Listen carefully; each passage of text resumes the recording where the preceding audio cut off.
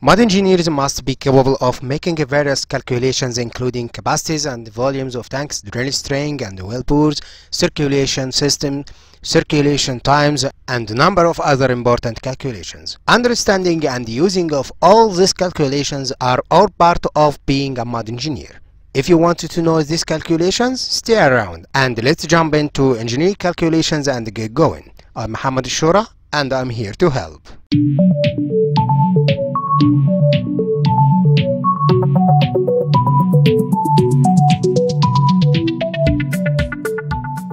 Welcome back to English version of Basic Mod School with Muhammad Shura. But before we start, don't forget to subscribe to my channel and turn on notifications now. Hit the subscribe button and click the notification bell to be part of the school. So let's get started. Today I just want to walk you through engineering calculations for mod engineers. So let's jump in through these calculations.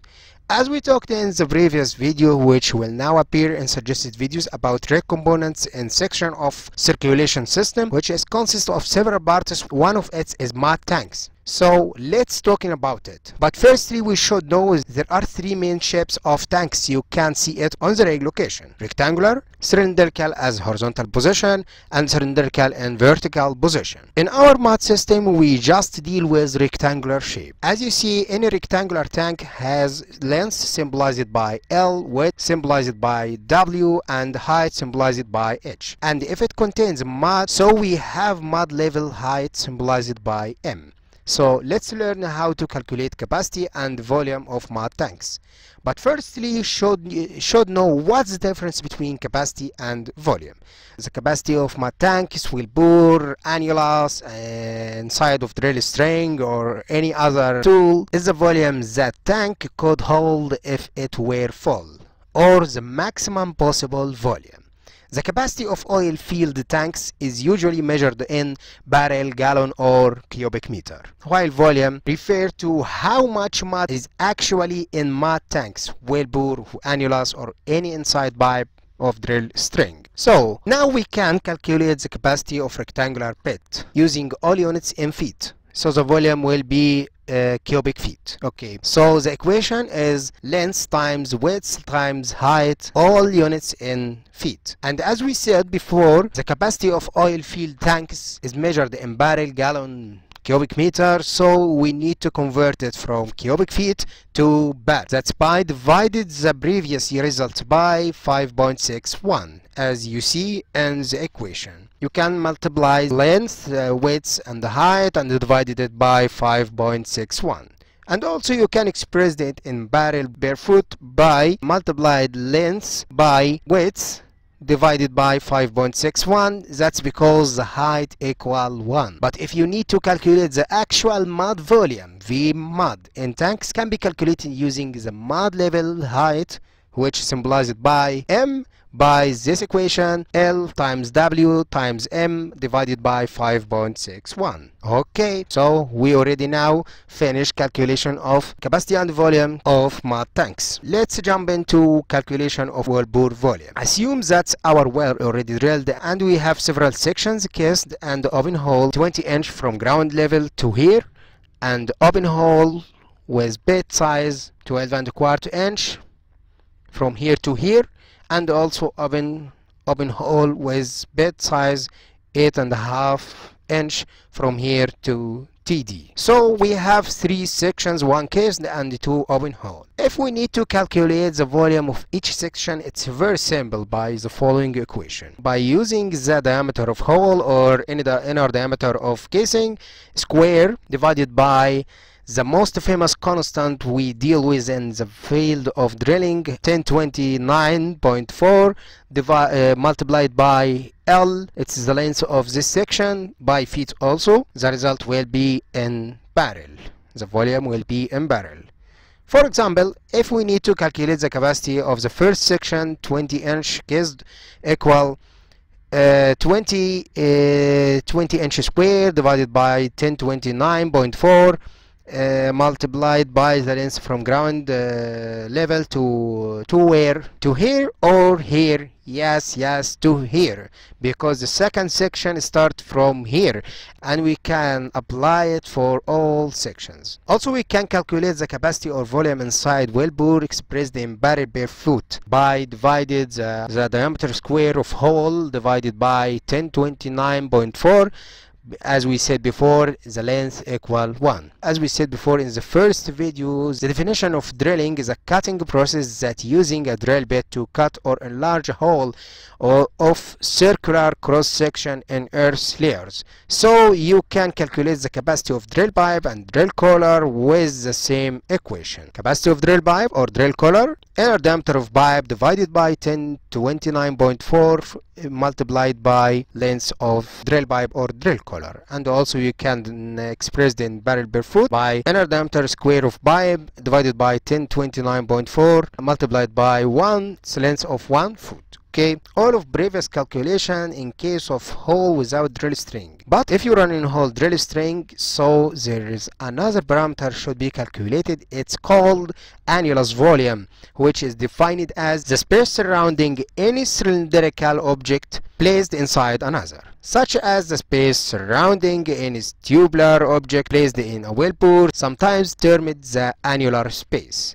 If we suppose that's well bore and this is drill string, so the annulus is the space between them, which marked here in red color. So the space between the drill string and the well bore is annulus. Casing and the drill string is annulus, and well bore and the casing is annulus, which used in cement job calculations for amount of cement required to cement the casing. So we can calculate it using this formula: inside diameter of well inside diameter square of well minus outer diameter of pipe divided by 1029.4 multiplied by length of this section. Okay, there are important parameters should be calculated called metal displacement. But firstly, we should know what the meaning of metal displacement. Metal displacement is the volume of mud that is expelled from the well when the drill string or casing is running into the hole. Likewise, it's the volume of mud required to fill the well when the pipe is pulled from the hole. Displacement normally represents only the volume of the pipe. The mud inside the pipe is a capacity because the pipe fills with mud as pipe goes into the hole or during circulation. For special situations such as when the bit is plugged or when floating casing into the well, the capacity must be added to the displacement of the pipe.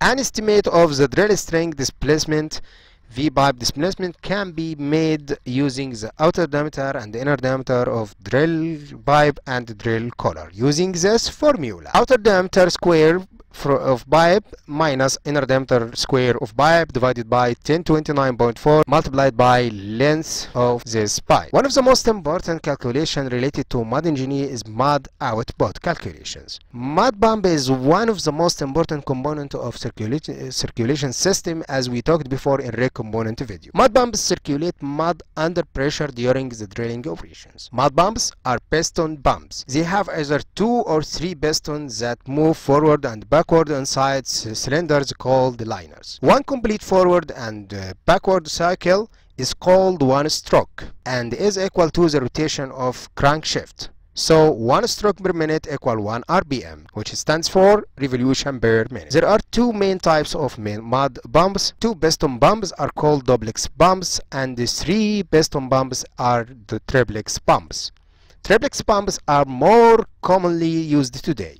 This is view of triplex mud pump from different sides. Now we will watch an special important video for triplex pump.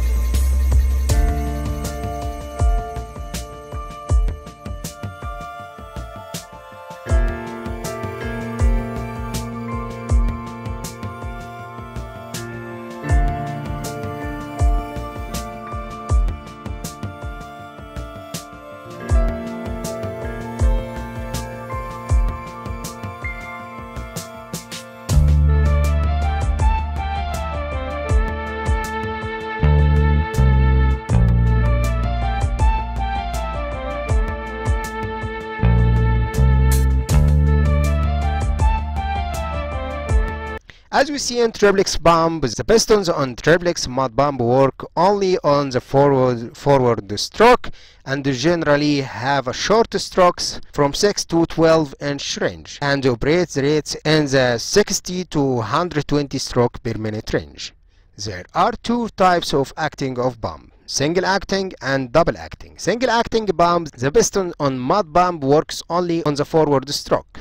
On the other case, in double acting pump, the pistons on mud pump work in both directions, so the rear cylinder has the pump rod moving through its swept volume and occupying some volume. Mud pump output can be calculated from some tables and has units of barrel per stroke or gallon per stroke. The actual circulation rate, also called pump output, has unit of barrel per minute or gallon per minute. If you need to calculate the actual circulating rate, is determined by multiplying the pump output by the pump rate, stroke per minute, and the volumetric efficiency. This efficiency is often expressed as a percent and can range from 85 to 100%.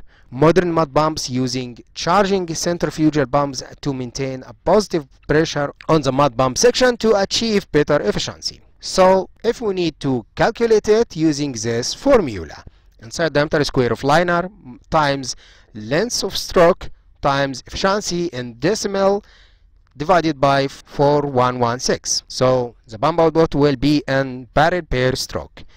If you know number of strokes per minute, so you can calculate pump output barrel per minute by count the numbers of strokes per 1 minute. So you can calculate it by pump output barrel per stroke times number of strokes per minute, so the pump output will be barrel per minute, and you can convert it from barrel per minute to gallon per minute by multiplied by 42. The question now, why we need all these calculations? To calculate the lag time, which defined as the time taken for cutting to reach the surface from the bottom of the well. Bottom up time or lag time in minutes equal volume of alunus divided by pump output, barrel per minute. Bottoms up we can calculate in strokes, not in minute, by bottoms up time in minute times pump rate stroke per minute. With this, we have finished the basics of rake component, and in the next video we will get to know functions of drilling fluids that will help you to understand more about drilling fluids. And this is an example about the calculation, about all calculation we're talking about it today. Solve it and check the results with me. I wish you all the best and thank you for your kind attention. Thank you so much for watching, and I will see you next time.